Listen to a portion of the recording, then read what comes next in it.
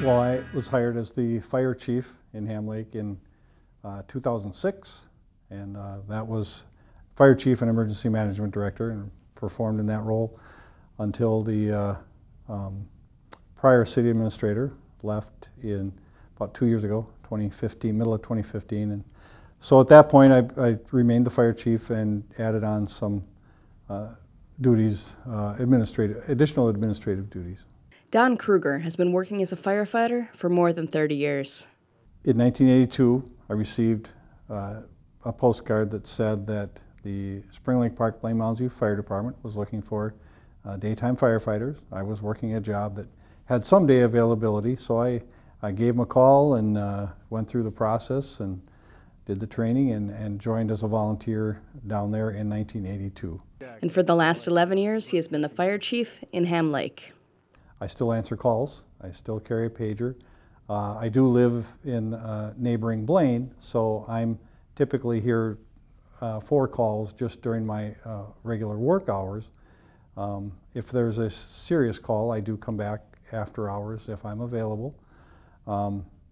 But the calls, the responding with the guys, it's a problem solving. It's you're dealing with people that are not in a good situation often, and try to make it better.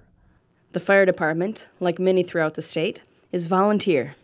We are a volunteer department. I'm the only full-time paid position on the fire department. I have roughly 35, 36 volunteers right now that live in the community. Most of them have full-time jobs, so they respond when they're not working from home, or some do from work. We have about 12 pieces of apparatus.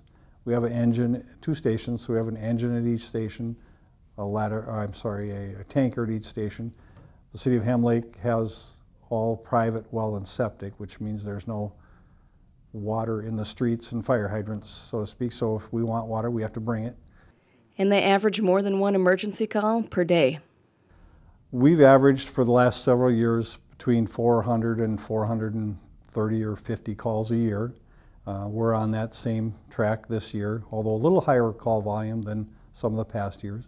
We respond to fires, but we also and gas leaks and many calls along those types of lines. And then 2/3 or half or 2/3 of our calls are medical or rescue related.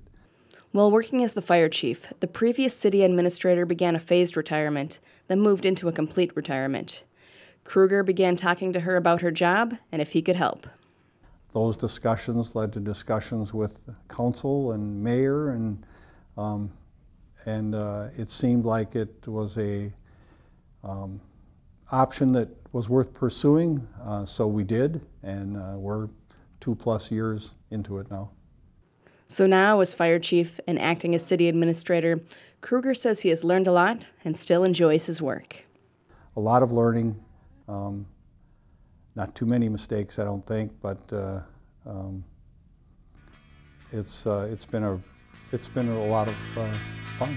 I enjoy coming to work.